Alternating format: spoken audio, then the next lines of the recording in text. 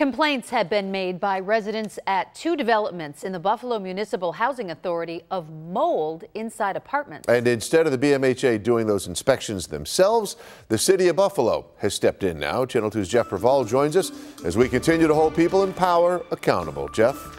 Well, Scott and Mary Alice, this is what we found out today, that the Buffalo Common Council has asked that the City Department of Permits and Inspections go over to two BMHA developments where mold complaints have been made. But we're asking the question, why is the BMHA not doing them? Now, complaints of mold have been reported to both the BMHA in the city by the residents at the Perry Projects and the Langfield homes. When I asked the BMHA incoming executive director why the city was doing the inspections and not the BMHA, he could not give me an answer. The inspections are scheduled for this Saturday.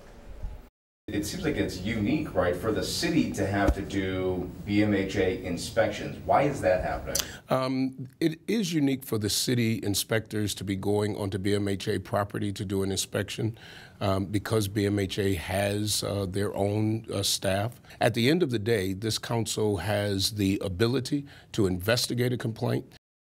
Now, Pridgeon says that any type of cleanup or repairs will fall onto the BMHA, not the city. Live in the studio tonight, I'm Jeff Preval, Channel 2 News.